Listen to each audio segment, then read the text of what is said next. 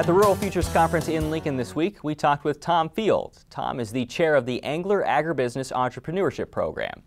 The program started in 2010 with a $20 million gift from the Paul F. and Virginia J. Engler Foundation to the University of Nebraska.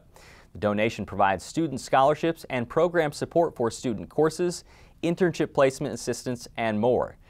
Tom was the executive director for producer education for the National Cattlemen's Beef Association before coming to the state.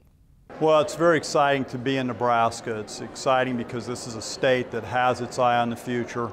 And the opportunity to work with students at the University of Nebraska has been particularly wonderful because I've found a tremendously visionary and very mature group of students to work with.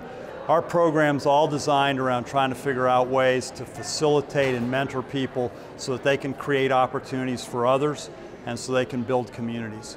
And the chance to be part of that is really fantastic, and in reality what we're really about is can we support creative failure, learn from those failures, and build the future on the back of that. Give me an example of something that the students are working on or that they have worked on in the past. Well, we have two graduates of our program, our first two graduates, and both of them doing really interesting sorts of things. One of our students, Chase Hollebeck, is actually working on taking drone technology, a military technology, and adapting it to field surveillance to really look at crop health and crop vitality. I think that's a really creative approach to a high-tech problem, to an age-old solution, is how do we actually improve the precision work that we do in agriculture.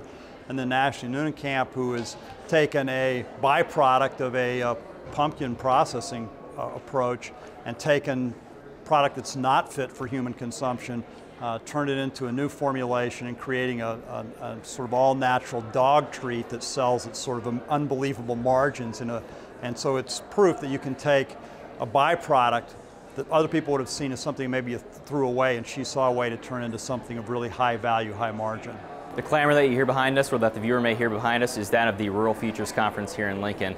In the scope of that, what impact can the students in your program have on rural Nebraska? Well, I absolutely believe that this generation will make or break this nation. The greatest generation, I think we've all heard about that generation that freed us from tyranny in World War II, but I think this is the next great generation, and it's a chance to take great ideas, young people who are unencumbered by place in terms of their comfort zone, people who understand that the world is a big place and that they have a role in it, and who are, by virtue of their social networking, really unencumbered by who their network is. Take those sort of characteristics, put them with the age-old belief that we can create a better future, and I think we're going to see some really amazing things happen. And what I'm excited about is that we'll not only reinvigorate, but I think reinvent not only rural Nebraska, but life in rural places all across the globe.